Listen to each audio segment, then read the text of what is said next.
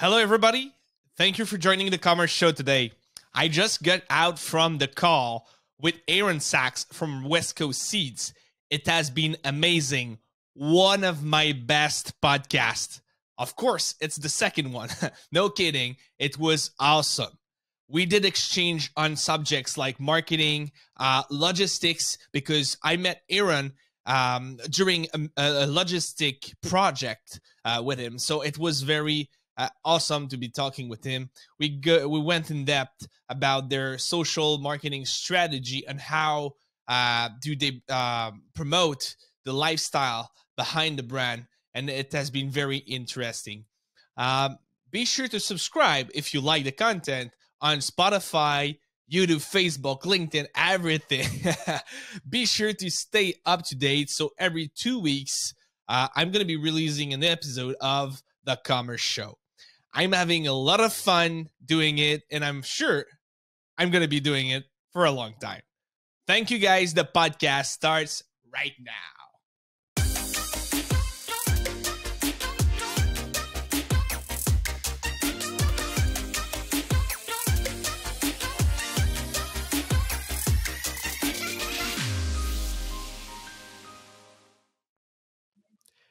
Hello, everybody, and welcome on The Commerce Show. Today, I'm receiving a good friend of mine, Aaron Sachs from West Coast Seeds. Hi, Aaron. Hey, Philip. All right, so Aaron, you have a pretty nice background. For those who don't know you, you've started your career and you were a senior accountant at Ernst & Young. You have a corporate banking background also. You've joined West Coast Seed since 2016, and you recently got the nomination to become the president of the company back in December, I think. You're also the president of Urban Bee Supplies. I would talk about that later, but I would love to know how you can sell bees online. But yeah, we're going to talk about it for sure. Also, I think you can be proud that you've raised over $150,000 for Food Banks Canada in your recent campaign for Dr. Booney Henry Seed Blend campaign, as we can see right now on your website. You can also be proud, I think, that you've tripled the digit in terms of sales over the last 2 years. So maybe, Aaron, just for a quick introduction, can you tell me a little bit, actually not only me, all our listeners, can you tell us a little bit more about yourself and how you went from banking to accounting and now selling bees and seeds and all that stuff? Yeah, that's a good question. It could take a long time, probably longer than what we have on the podcast. But just in summary, basically, I started out in accounting. I went to McGill University, so I spent a lot of time in Quebec. I studied accounting just because at that point in time, it had just been like 2008, and there was a financial crisis. And we were just on the recovery, I think, if I remember exactly with timing. And I thought, you know what, I need to guarantee myself a job. And I remember at the end of my second year of university, they did accounting internships, interviews for accounting internships. And I thought, you know what, let me see if I get a job. There was 4 big firms. Let me see if I can get a job at one of these big 4 firms. And then from there, if I get a job, I'll just go into accounting. How hard could it be? So I luckily got a job with Ernst & Young so it was in between my 3rd year and my 4th year, but really I got the job early 3rd year. So I thought, oh, I'm set. This is great. I don't have to worry about anything else. And then I didn't pay attention in school, and there was all sorts of other challenges. But anyways, I ended up at Ernst & Young. I survived. And, survive is a great term. Yeah, I survived. Yeah. It was great. You know what? There was a lot of good people that I met, and I learned the language of business. I had my own challenges through accounting. I didn't love what I was doing. And so as soon as I started my first day at Ernst & Young, I knew I can't stay in this forever, but why don't I learn as much as I can, get my CPA designation, and then move on. And that's exactly what I did. So little did I know that whatever, 5 years later, I'd actually be a bean counter. That's what they call accountants, bean counters. And now I'm actually counting beans at West Coast Seeds. So yeah, Wow. I tried everything to get away from accounting, and now I'm right back into it. But no, so then I went to HSBC. At Ernst & Young, we were working with a lot of big public companies, Yep. $2 billion in revenue. And I felt like I couldn't really get a good idea of the big picture. I was always stuck in one department or one area that I was working on, and I had a really tough time grasping the big picture. And so I thought, I want to work at a company where I can make more of an impact. And so that's why I moved to HSBC to study companies in the mid-market. I never intended on staying at HSBC. I feel bad because some of my colleagues were probably, you told us you wanted to stay. But whatever. Anyways, I never intended on staying at HSBC. It was more like a learning experience for myself. And I think they got some good years out of me. Thank you. But but yeah, so I learned a lot about companies that were more, in the 50 to 250 million in revenue size, still fairly big companies for Canada, but I was able to get a better sense of, the overall big picture. And then it's actually my father-in-law who owns West Coast Seeds. He bought West Coast Seeds in 2014. And I remember very fondly, we went out for lunch one day. He called me randomly when I was at HSBC, Aaron, we need to meet for lunch. Said, wow. An important lunch. Yeah, I love you. You're a great guy, but why are we going for lunch today? I have a lot of work to do. I can't do this. And he's like, no, we got to go for lunch. And that's when he presented me with the opportunity to work with West Coast Seeds, and I jumped on it, and it's been great. So I was the director of finance for 3-4 years. We cleaned up the financial statements, made a little bit of a sophistication, and now selling seeds as the president of West Coast Seeds and Urban Bee Supplies. And for people who are listening, because most of our listeners right now are more Eastern Canada, and you're from BC, can you tell us just a little bit more about what is West Coast Seed and what type of synergies do you have right now with your other venture, Urban Bee Supplies? Yeah, so as simple as it is, West Coast Seed sells vegetable, herb, and flower seeds. We sell them in small packages that you would see at a garden center. So it's a really simple operation. We buy our seeds, we package them up, and we sell them. So when I moved to the company, I thought, this is going to be great. It's so easy and everything. And then every company has its own challenges. And there's a lot here. I mean, our catalog is huge. We sell a lot of products. The low dollar value is challenging. And as a result, we're shipping out a lot of product. I mean, I think we're Canada Post's best friend because we're shipping a lot with Canada Post, and they keep calling us a huge company. And I want to say, no, we're not a huge company. Our average dollar value on a sale isn't that big. So we're actually, more of a mid-sized company. But that's what we do. We like to say we want to go beyond the seed. We're not just a seed company. We're a lifestyle brand, and we're focused on organics. We're focused on sustainability. We're focused on mental health. There's a lot of mental health therapeutic elements of gardening and being in your backyard. And obviously we've seen that through COVID-19. People are stuck and they're in their backyards. And when we bought Urban Bee Supplies, we also own a company called Pine Bush Home and Garden. They do bird feeders out of Ontario. They're strictly wholesale. And then we own another company called Renee's Garden out of the US, and they do a similar thing to us. But basically we want to take over people's backyards. And it just so happens that as COVID-19 hit, people are stuck in their backyard. So it was good timing in that regard. Oh yeah, I did a garden with my girlfriend this summer. I never did one before, but now because we have time and the space to do it, let's do it. Yeah, exactly. Although I don't know if I saw your name on our customer list, so we'll have to talk Not yet, but I will for sure. Too much customer, I think.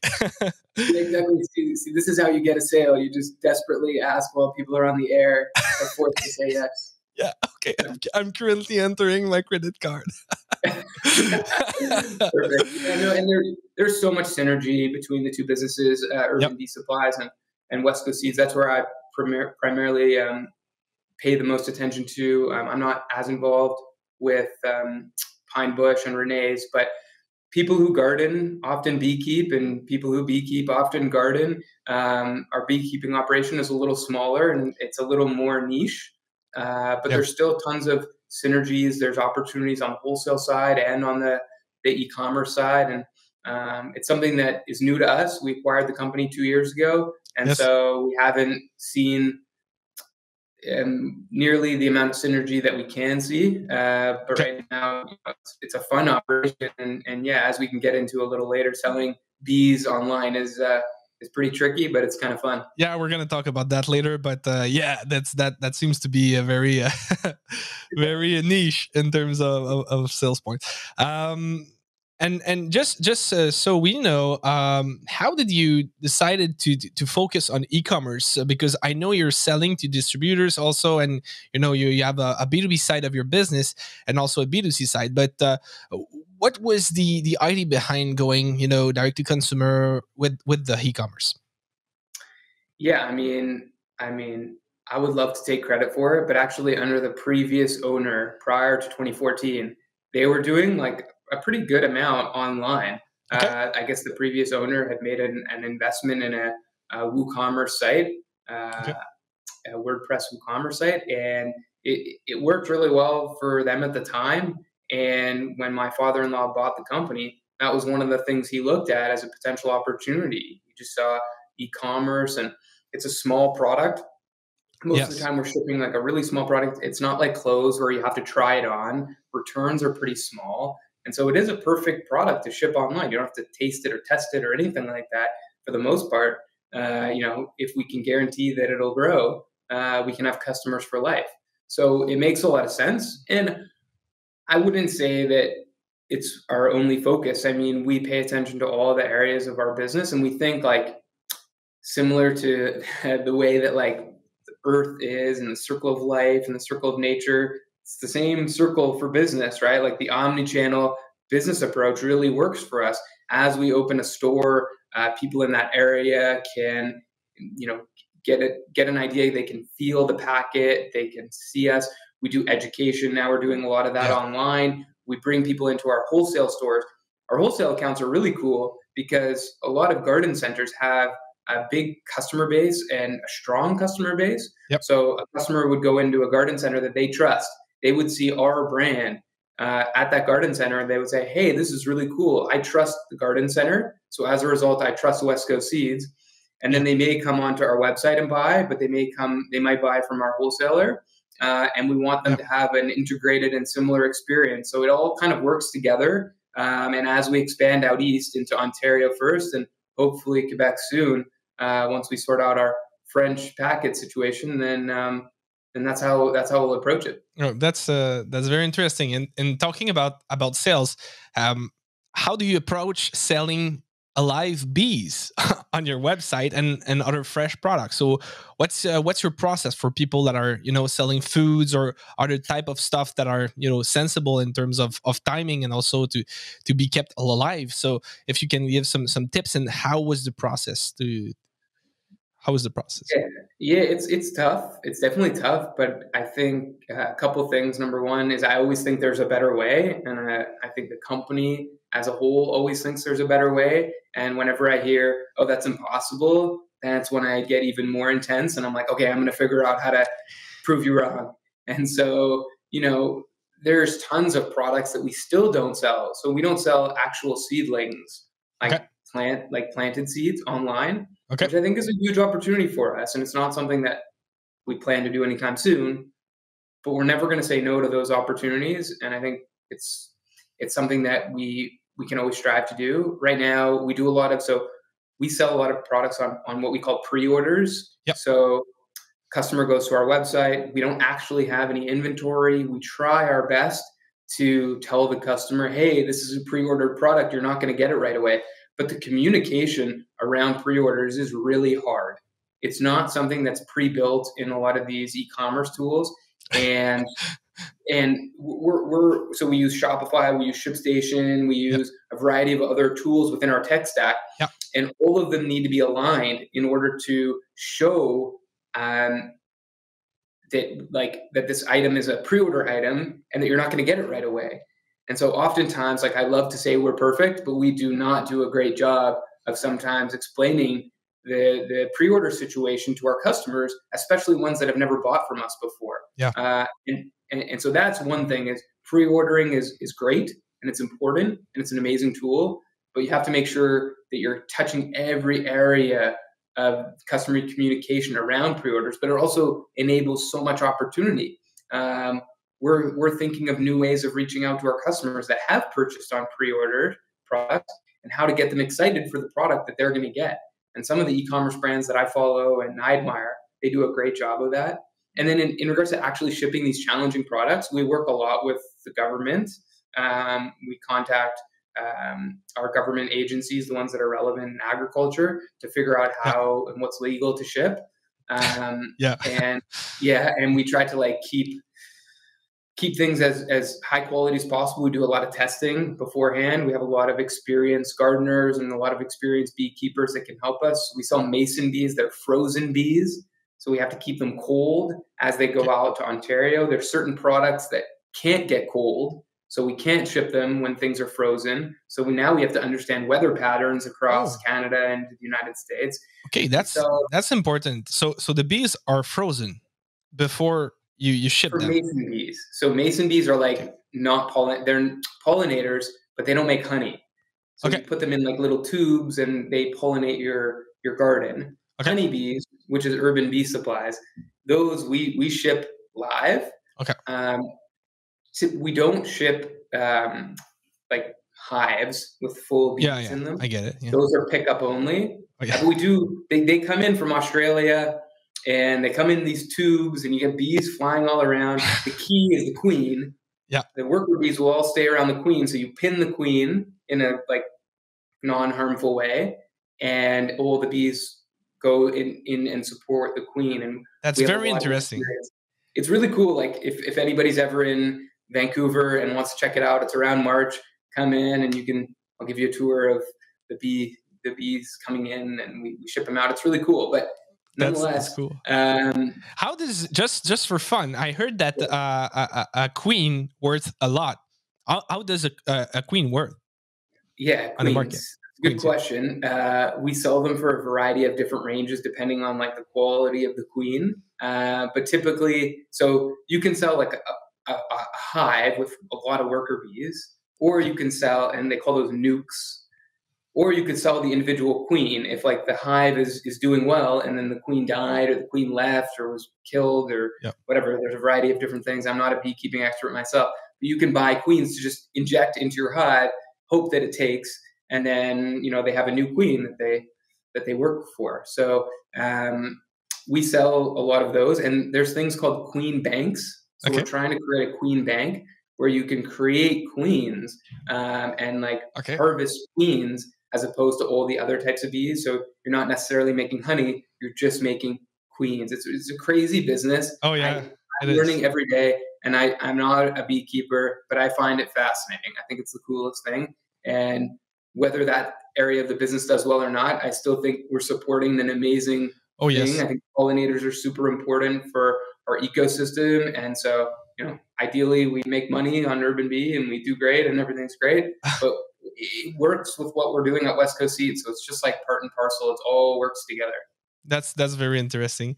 And before you were talking about logistics, and we met together because we work on a ShipStation project of implementation, and I know that you had some logistic challenge in the past, but can you tell us what has been the biggest logistic challenge for you since the beginning of your role in WCS, and how did you solve that issue? I don't think we ever really solve issues. I know we're always working on making things better. Am I allowed to plug you here? Oh yeah, you can. Yeah. You should work with Phil. He's done a great job of supporting us and our ecosystem, getting our tech stack set up, and especially as it relates to ShipStation, that was a huge help to us. Thank you. We've been able to change our entire order flow and logistics around this tool. And so it's been super helpful. But anyway, that's probably the biggest challenge that we had. Although we have tons of logistics challenges, whether Yeah. it's again the pre-ordered products or whether it's picking orders that are 800 lines long. Most businesses, a shoe company, they're lucky if they get one shoe order, like a shoe order, an order with more than one pairs of shoes on them. Oh yeah. For us, we're getting 800 lines, which creates challenges. We're getting like Oh yeah. massive quantities. Although the dollar value is small, it still makes it harder from a logistics standpoint. Oh yeah. Um, so there's a variety of things, but yeah, like we were having like we measure the amount of clicks that it takes to do everything. Mhm. And so with the implementation of ShipStation, we were able to remove probably like 12 to 15 clicks to get Yeah. to maybe two in a normal scenario. And then another thing that I was told uh, from somebody that I really admire, they were like, focus on the 70% of situations that are normal. Focus on the situation that's most normal, iron that one out, clean it up. The ones that are challenging, the ones that you screw up, it takes so long to fix those. So start at the ones that you can nail, and then try to increase those percentages. So go from 70 to 75 to 80 to 85 to 90.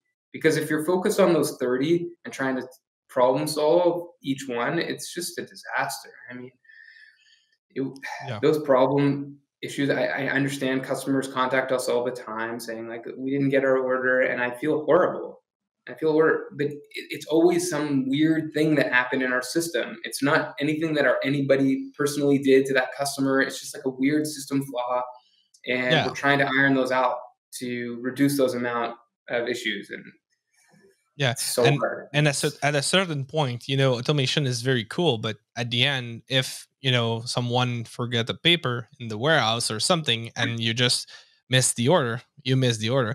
And when you get the 1,000 order per day, that's something that I think it's normal. So you just need to track that to make sure that most of the clients are satisfied. And sometimes it can happen.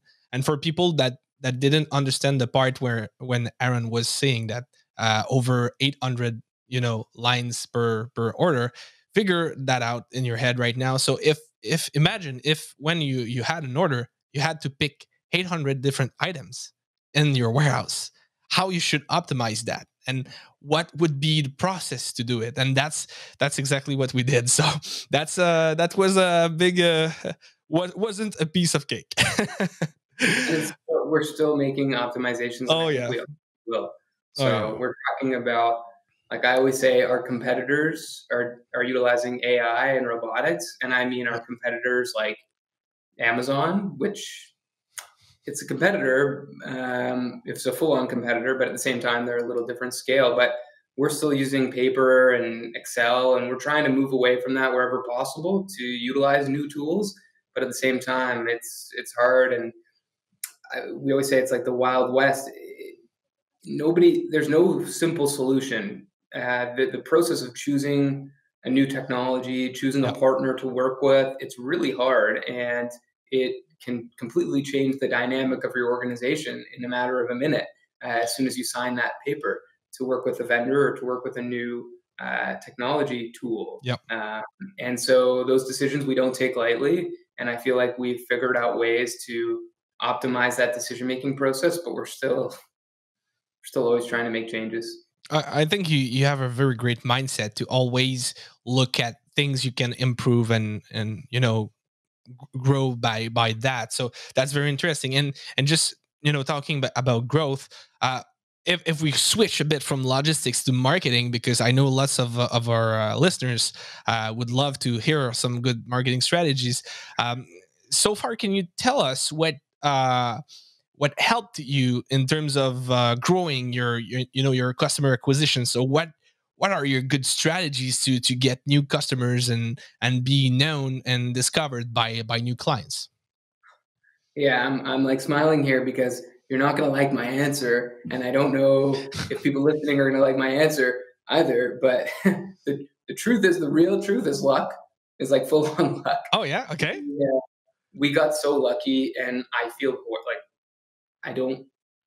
Like, COVID is terrible, and it's impacted our Yeah. lives very negatively Mhm. for the most part. And I feel horrible for a variety of different reasons. Obviously, around the COVID pandemic situation, but it has benefited our business. As I was saying earlier, we're trying to take over people's backyards, and people are stuck in their backyard. So we've seen a massive increase in demand for gardening and garden seeds, and it's been well documented that our industry has grown. And so I don't know if it's anything that we're doing versus our competitors. They're also seeing tremendous growth as well. So that has definitely helped. Now, what are strategies that we have done that we believe have also worked?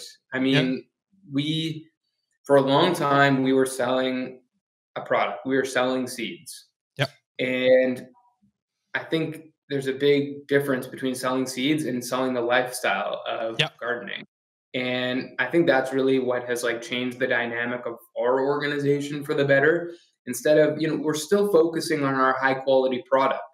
There's no doubt about it. We do an immense amount of testing around our product to make sure it's the highest quality. And I'm very confident in our product.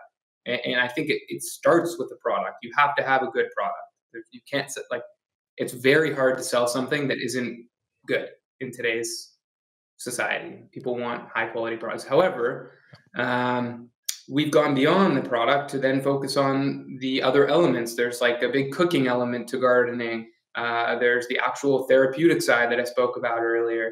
There's the environmental part. There's the supporting pollinators part. There's the local part. And we're trying to tell stories of these things. So let's pick a really cool customer that's doing something awesome to support pollinators. Let's talk about a charity that we're working with that's doing something awesome, a community garden that has a variety of different people and they're all rallying around gardening, or a chef that does farm seed to table stuff.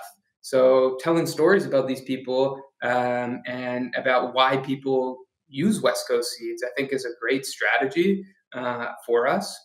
And it's something that I think has paid off, although COVID helps.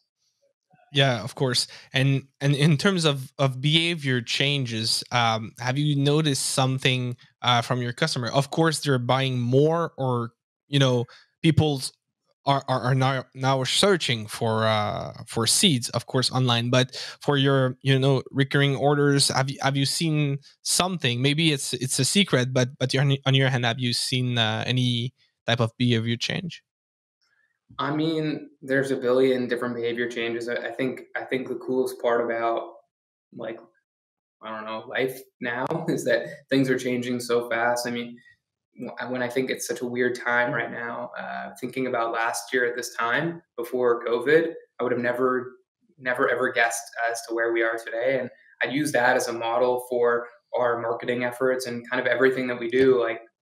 We can't just say, okay, this is going to work for 5 years, because things change so fast. So there's always new things that we're learning. Right now we're seeing a lot of new gardeners. So we're trying to change some of our efforts.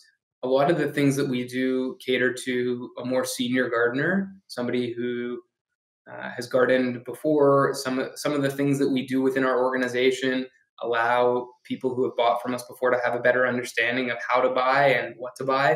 But what we're trying to do is cater to a newer gardener, right? There's such a trend for millennials to start gardening, and they have young families, they're buying homes outside of the city, but also within the city there's new technology to be able to have indoor gardens and patio gardens. And we're seeing a lot of people growing in containers on their patios and trying to support pollinators on their patios. There's a billion different things that we're seeing in the marketplace that's changing, and we're trying to I don't want to be a leader even. We just want to be able to keep up with all the changes.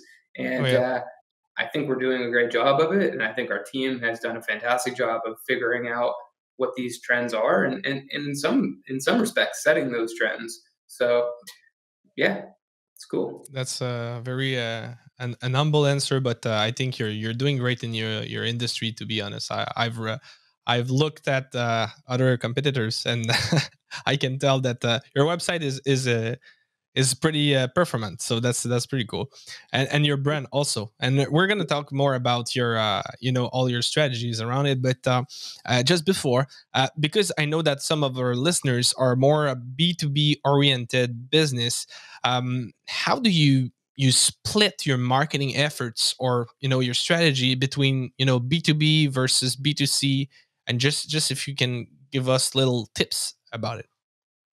Yeah, it's really hard. I mean, we still don't have the optimal level of like what where to go. I mean, we always say, where's the fire? Okay, here's the issue. Like, let's fix it right now. We're always playing catch up. I think this year through COVID, we've kind of shut down a lot of our marketing efforts on like this season. So we're not trying to market to customers right now because we're having fulfillment issues because our market has grown so much. So that's given us time to consider more of how we're going to approach marketing in the future. And I think there's an unbelievable opportunity on the B2B side to Yes. utilize e-commerce and to utilize new marketing tools. I mean, our industry is pretty, I don't know, not that quick to adapt to technology. So I think there's unbelievable opportunities by utilizing new technology and new marketing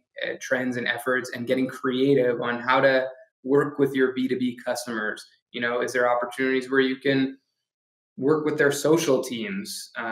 Is there opportunities that you can uh, just easy stuff, give them tools to be able to market your product? Like, we want our customers saying, we are proud to carry West Coast seeds, and we want people to come to the store to say, hey, you guys have to carry West Coast seeds. And so we try to figure out ways of doing that. Try to be different from our competitors. The Dr. Bonnie Henry seed packet has driven a lot of people into our wholesale accounts. Okay. That's interesting. At first, it Yeah, was a B2C, campaign, I guess. No, it's like full on B2B as well. And Oh, and wow. so we get a lot of customers that are we get a lot of our wholesale customers saying, we really want that packet. And it drives people into their store. So they're, they're not making anything off that packet because we're donating 100% of the sales to charity, but they're asking for it because That's it's amazing. driving into their store, and then they're buying other stuff. So there's like tons of strategies out there that what we don't want to do is get into like the same strategies that everybody else does, discounting or some other like tool to be able to incentivize customers. We want to come up with new strategies, and there's obviously you obviously have to continue to do things, the same way that you've done them in the past in certain cases, but there's also opportunities for innovation, and that's what I love. And we're going to continue to try to do that. That's very interesting. And do you do a lot of email marketing and marketing automations around the business? Because I think you got a lot of recurring customers because seeds it's live. You want to always have new seeds and new plants to grow. So are you using email marketing, and what you've learned about it? Yeah, we do use email marketing. I mean, I think it's an amazing tool to be able to reach your customers. Although we're definitely on the like lower end of sending out emails. We don't want to overwhelm customers. We don't want to annoy customers. And I think Okay. for 4 or 5 years, that was a big push. Like, don't overwhelm customers. Hmm. Some companies send out way too many emails. And I found over the past 4 years since I started here, customers are a lot more happy to receive emails. There's like, Gmail has an auto filter tool to like filter promotions. So you're not necessarily overwhelmed. And so Hmm. I found that, we can send more if we want to, but we prefer not to. We want to send powerful newsletters. So we want to make sure that there's a purpose for everything that we're doing, and we focus on that purpose. And if there's no purpose, then we don't send out a tool. I mean, I'd love to be able to send out daily newsletters, and I'm sure it may result into increased sales, but it's also going to annoy people, Yeah. and we don't want to just we pride ourselves on education and community and sustainability, and that just doesn't vibe with Oh with yeah, for sure. sending out daily emails. But that's very interesting in terms of thinking. Lots of people think like that, but other, when you look at Amazon and Walmart and all the big chain, if you subscribe, you'll get like 3 up to 4 email a day. So that's that's insane. And at a certain point, I think you're losing a little bit of impact. Not a little bit, lots of impact of when you're sending an email. If as you say, you send some training, some cool stuff around your products, and your customers are expecting your newsletter. That's when you create a certain momentum on your newsletter, and I think you're going to increase your open rate, your click rate, and your conversion rate, of course, at that point for sure. So Yeah. that's interesting. And Yeah, I think there's an opportunity for segmentation there as well. Like, why also, don't you yeah, ask your customers what do they want? Like when they sign up? And we don't do this, but I've seen some of our competitors do it, and I think it's a great idea. But like, how many emails do you want to receive? What kind of gardener are you? Are you an expert, or are you an intermediate, or a junior? Like, where do you live? And so there's tons of ways of segmenting customer bases to then send emails based on what people want. Personalization, that's like huge. yeah, yeah. A brand that I like a lot is called Sitka. I don't know if you heard of, but they are like it's a hunting gear. They're selling hunting gear, and I'm a waterfall, so duck hunter. And when I subscribed to their newsletter, I told them that I was a duck hunter. But now they're sending me emails that they know I'm a duck hunter, and I'm really targeted. But also they try to bring me, on big game. So deer hunting and other stuff, and they know, and they are adapting their email. We know you're not a deer hunter, but have a look about, and they're trying to move me into other segmentation, and that's the way they're doing it is very funny. So I really enjoy that. But segmentation is the key, I guess. Yeah. Of course. I mean, to be honest, most of the strategies that we utilize, like I listen to a lot of podcasts and I read a lot of books and I talk to a lot of people, but most of the stuff as to like the strategies that we implement are just us being consumers. So I've given, Yeah. our IT, like our third party developer, I said, yeah, go buy this product because I bought it and I had a really cool experience and I want you to see that experience for yourself and be able to potentially implement that into our website. And there's opportunities for newsletters. We follow a lot of our competitors and Yes. people within the industry, but I try to follow just really cool companies that I admire and buy stuff online and, experience things in that way from a critical eye. And that's really where we get most of our strategies outside of our normal industry. And I find that to be, first of all, it's fun because you're buying stuff that you want. Yes. But also it's a great experience and it's great to have a critical eye. And now I do that with everything. I think about the podcast that you're on or that I'm on that you're doing and how it's going to work for you and how you're going to launch it and how you're going to get more brand awareness. And it's probably not going to be having me on it. That's for sure. Oh no. It's always the quality of the content, not necessarily the notoriety. I'm not here to run an interview with Adidas.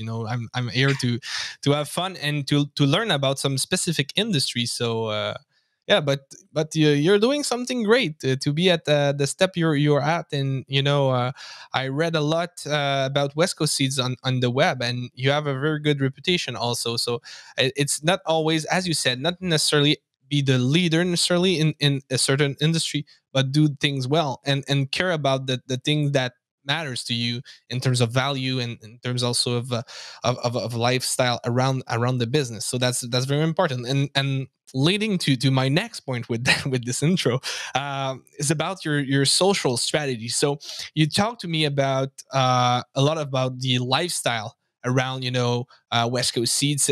Can you tell us a little bit more about how you adapt, your message on social platforms such as Instagram and also on Facebook, and what's your thinking behind it?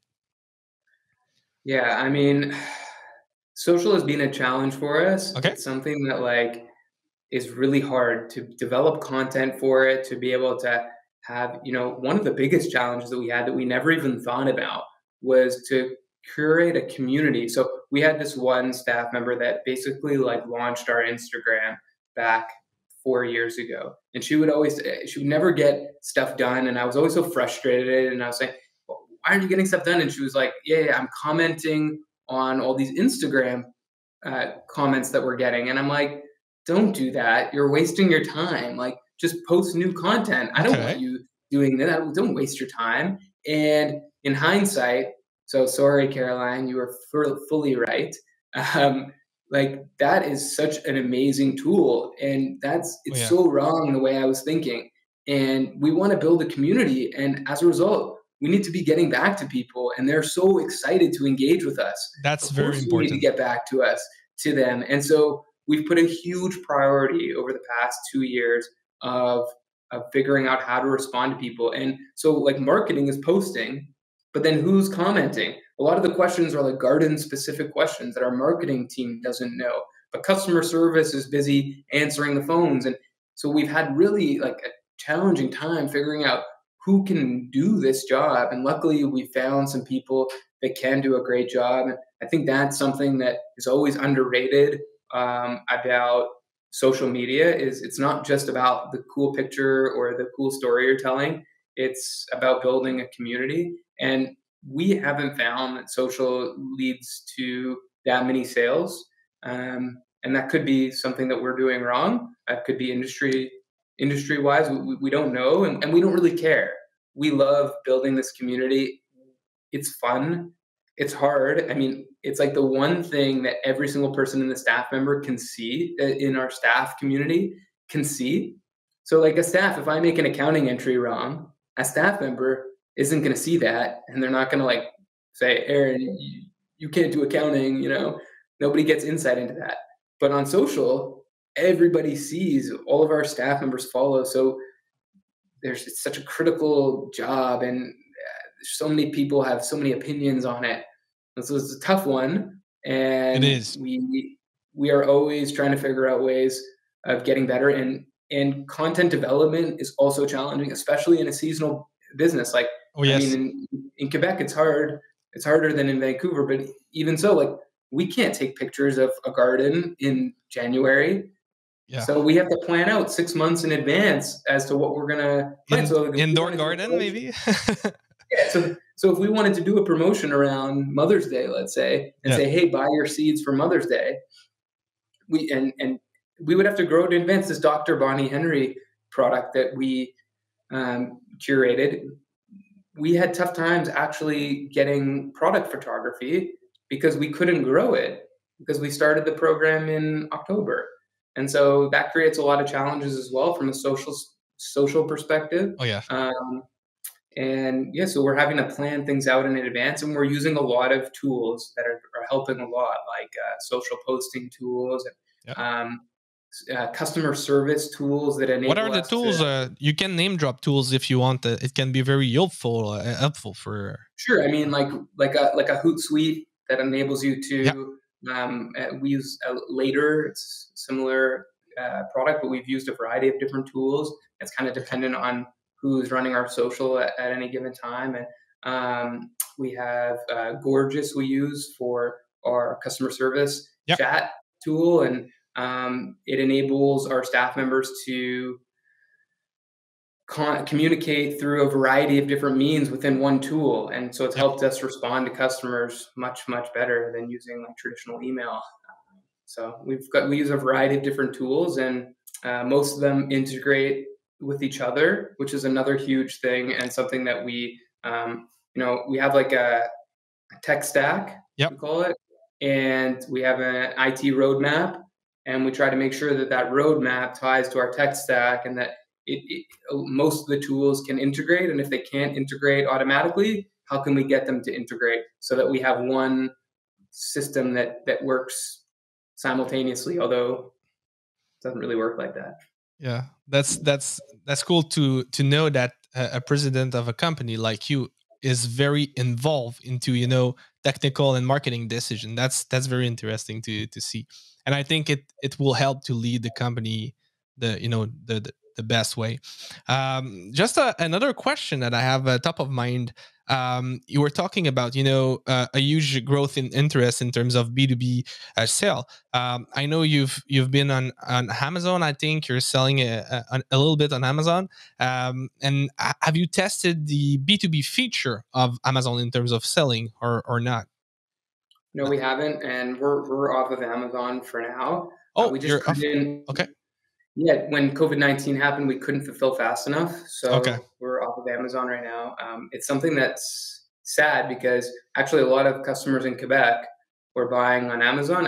I don't know why. I think maybe because the translation Yes, that it's automated. Amazon, Yeah, the translation. so we didn't have to like worry about it or anything like that, and so that's hurt our business in Quebec in particular. But I don't know. Yeah, we haven't used it. There are some cool B2B opportunities that Hmm. we have with different like delivery type companies, and there's some new B2B e-commerce selling platforms that we're looking into. But yeah, we're trying to stay at the forefront of what's going on, but things are moving so fast. Uh, Yes. and our product is great. It's very small and it's high quality and everything, but it's very challenging to ship into certain places, into the US in particular. It's an agricultural product, so we can't just easily ship everything into the US. So that creates challenges, Of course. and there's a variety of other challenges like getting stuff into Quebec with French on the packet. So What would be the best advice you can give to someone that would have to, get into a new role, into a business that, runs an e-commerce, and that person would have the challenge to, increase the sales, and what would be the first steps? I know it's outside of the question that I ask you, but it's another question that I have top of mind, and I'm pretty sure you can answer that. yeah, So for sure. This is like something I'm super passionate about. yeah, First of all, I love Shopify. yeah. I'm a big Shopify fan. I don't know why. I think it's a little bit of Canadian pride, but Never heard also, of, but yeah, I guess it's a CMS of e-commerce or something like that. pardon me. I never heard of Shopify, but yeah, I guess. Yeah, I don't know. I don't know about that. Yeah, yeah, yeah. No, it's an amazing tool, and we changed, as I said before. Like we were on WooCommerce for a while, and we moved, and ever since that move, site speed. We had all these things that I had never, like all these technical issues with our old site that I just never had to deal with when we moved on to Shopify.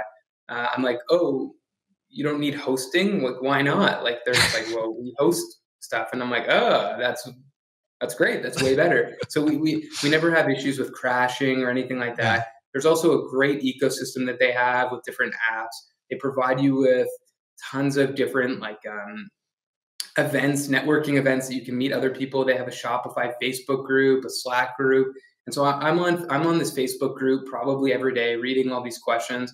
And I should be participating more, but I'm always embarrassed about my questions because they're way less technical than some of the people on there. But it's Yeah. unbelievable, and you get an idea when you see these cool brands like that are on Shopify. You Yeah. kind of get an idea of like what the optimal tech stack is from Yes. the other Shopify customers.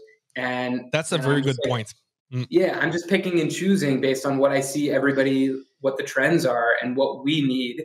And that's been amazing. And then also, as I said earlier, like the fun part is like actually buying stuff. So allocate a budget if you don't want to spend it on your own. Allocate a budget to buying stuff and buy stuff. If you have to return it, I mean, that sucks, but return it. But I try to do my best to be a consumer and have a critical eye. And as I said earlier, I'm an accountant. I have no e-commerce training in it at all. My training is just by buying stuff and going and talking to as many people in e-commerce. I like love having these type of chats. I think we chatted during the ship station integration, like about other e-commerce stuff all the Oh time. yeah. And I leverage our developer all the time and just always hypothesize different ideas. And I love it. I think it's just so fun and it's such a cool opportunity. And then as soon as you start seeing like your efforts actually working, it gives you like a high. You're like, oh my gosh, people are actually like seeing Oh yeah. me, seeing the stuff that we're doing, and they're buying. And I'm like, whoa, that's so cool. I can't believe people are following the stuff that we're doing. This is unbelievable. And then when you hear, oh, West Coast Seeds is great, or West Coast Seeds is doing something that nobody else is doing, or whatever. It's just like shocking. Wow, I never Yeah. thought of myself like that. I never thought of our brand like that. So Yeah, I think one of the thing that makes me passionate about e-commerce is when you launch, a new promotion or a new release, and you see just a sales spike, such as if you're investing into stock market and you see your the stock you're holding that grew like 20, 30, 30% in the day, like the bitcoins these days. It's so insane. So I wish everybody that is listening to us that would someday will feel what is a Black Friday or that type of event that can just transmit the passion about it. yeah, we And don't even we don't even have Black Friday like success traditionally, and oh no, but okay, we've had a variety of different, like the Dr. Henry thing was yep, amazing. You see orders spiking, and there's so many other events that we've had that have just like spiked sales or spiked interest, and it's just so cool. yeah, it is. And as you mentioned earlier, you're really looking into Facebook groups, you're listening podcasts, you're reading books, but what would be your best go-to in terms of knowledge to stay up to date? Is it the Facebook group of Shopify, or what would be the if you have only one thing to keep to stay up to date? Would it be Google or the Facebook group? What would be Yeah, would I be? think I don't. I mean, I'm pretty passionate about this Facebook group. It's pretty cool what they've developed, and there's tons of different customers, like Shopify customers, talking about their stories and figuring out, benefits of ecom. I mean, I've joined some like private groups with Yeah. friends and other things like that. But yeah, probably this Facebook group. I love it. I love when people don't get along, and I just follow the bickering. It's Yes. really fun. And That's very interesting. By the way, just to let you know, it's in French, but we've created that type of group in Quebec. It's called Communauté e-commerce Québec for people that are listening to us. I know you understood because you understand a little bit of French, but yeah, we had a huge growth during the last year. I think because of the pandemic, but by now we are around 4,000 members. So that's pretty interesting, and I think it's something that was missing in the industry. And by now, because of the e-commerce event that we hold each year, and with the group and with the podcast, I think we're transmitting a lot of knowledge during the year with those communication tools. So that's very interesting. Aaron, that's pretty much it. Do you have something that you want to add, or an ending note? um, that's a good question. That's my Yeah, last. I mean, check out our website, obviously. Check out our website, westcoastseeds.com. We're trying to do some cool stuff. We're really trying to get a hold of new customers. We're always trying to launch new things. We want our website to look different. We're amending our product pages right now. We're going to rearrange our brand to focus in on, kind of a more youthful brand. And there's tons of cool things that we've got on the horizon. We're going to do more of these partnerships with influencers, Yeah. and not necessarily like Dr. Henry, for those of you who don't know, is our provincial health officer out of British Columbia. I Okay. wouldn't say she's a traditional influencer, but she has influence, and Oh yeah. the donation packets has been a huge success of ours. And you spoke about it earlier. I mean, we want to continue to do that kind of stuff, giving back to our community. We have 4 pillars that like hold together our business, and that's community, education, technology, and quality. And so the community part is really important. We're trying to work on more education to get reach into Ontario and Quebec through things like virtual happy hours. We have one coming up with another local company out of BC that focuses on soil and the Okay. therapeutic aspects of gardening. So yeah, we're trying to help out as much as possible and be as innovative as possible. If anybody has any cool ideas or anything like that, feel free to contact me. I love to chat. Thank you so much, Aaron, for joining us today. It was a very interesting episode. So thank you for everyone for being with us, and talk to you soon.